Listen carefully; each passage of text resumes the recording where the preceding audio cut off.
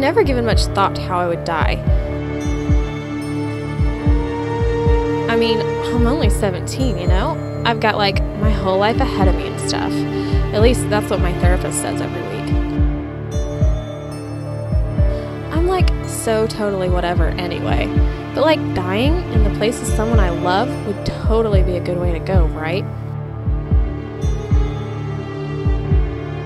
Love is like totally like that. I know like all about love. So anyway, guess what? I just moved to like this little town in Washington called Sporks. Like, how totally cute is that? I know, right? Anyway, that's where I am right now.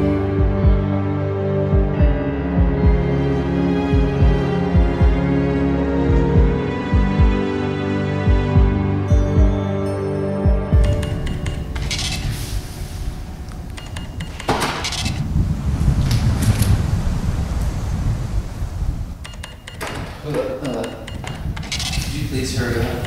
Sure. Hi. Hello. Do you go to school here? I'm new, so... No, I'm homeschooled.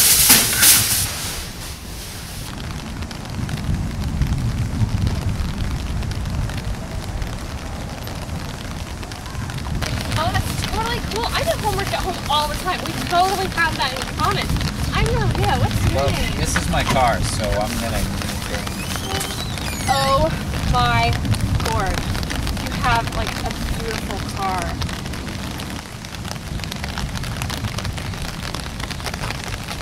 Given an incredibly repulsive stench. About 3 things I was absolutely positive. 1, this guy is totally gorgeous. 2, there was a part of me that never wanted to know anything about him because it might spoil the preconceived fantasy I have of him in my head. And 3, I was failing unconditionally and irrevocably at Algebra 2.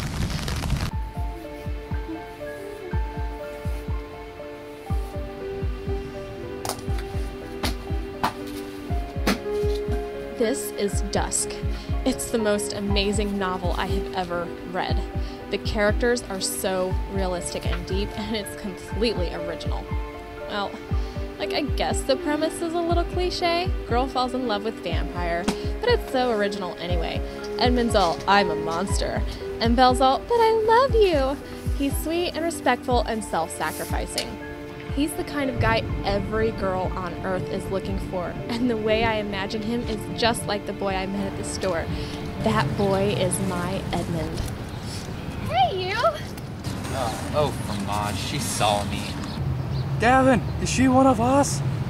No, she's mortal. Gavin, she's not one of us! Hey, I haven't seen you in a while. I was really worried. You realize this is the first real conversation we've ever had, right? Don't be silly. No, seriously, don't disappear on me like that. You know, I never did catch your name the other night. I never threw it. This is Gavin. I'm Lydia, and that's my brother Lloyd. Hey, Thanks. Maria, what's, going on? I was actually wondering if you'd want to go to this thing with me. I just remembered. I forgot a bag inside. I'm gonna go get it. So, Lydia, I have to know, does he talk about me? Oh yeah, all the time. He's been talking about you for weeks. We met 2 days ago. Yeah, 2 days. It felt like weeks. That's how much he's been talking about you. He is so amazing and perfect. Getting to know each other? Yeah, we're getting to know each other. I don't know a dang thing. So, Gavin, about that thing. Oh, yeah. I was wondering if you'd want to go to LaPush Beach with me this weekend. I'd like to push you off a cliff. You're so cute. Oh, well, we're all gonna be out of town, but maybe next time, huh? Next time!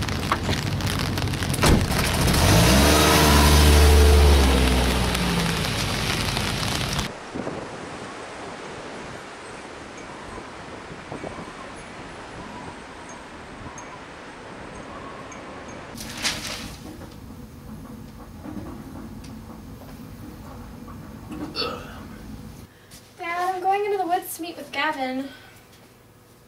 Is that weird pale kid that's lived here for years yet no one knows him? That's the one, Dad. I'm in love with him.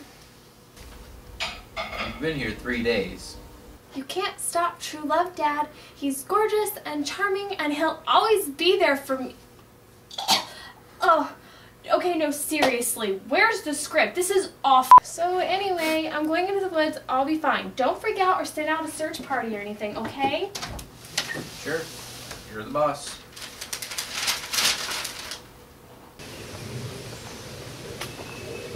I know what you are. And what's that? Vampire. You're a vampire. Vampire? What makes you think that? Well, the teeth.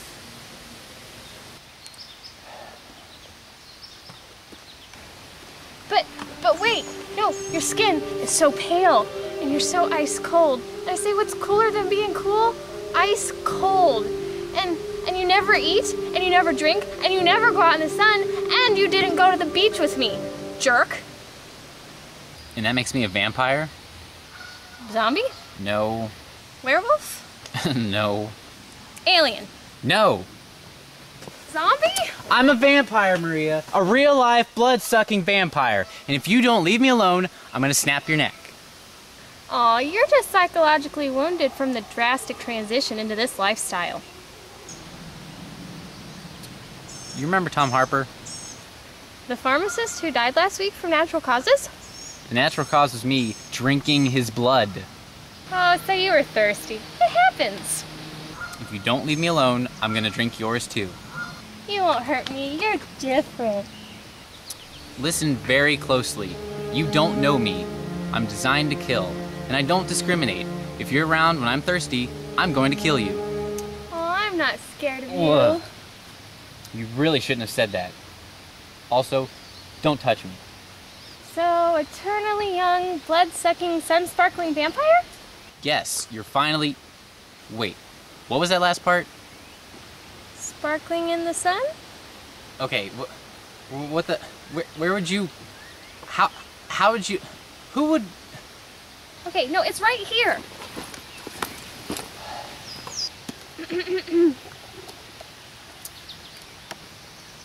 His skin literally sparkled in the sunlight like thousands of tiny diamonds embedded in the surface. Okay, it's really gonna sting, but you need to see the truth. This is the skin of a killer.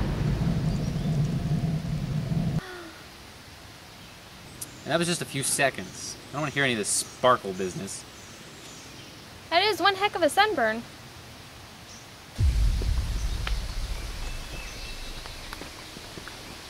I could just walk through the woods all day, not saying a word, because I'm with you.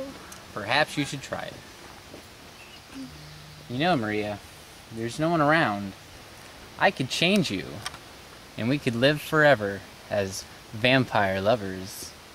You're joking! This is just like in Dusk! This dull, clumsy girl who's yet brilliant and likable without having any distinct character traits falls in love with this self-loathing, gorgeous vampire who wants nothing more than to keep her safe! Maybe your dreams are coming true. Maybe I'm already dreaming. Maria, you're the most beautiful girl I have ever met. You're like my personal brand of crack cocaine. Let me turn you so we can live together forever.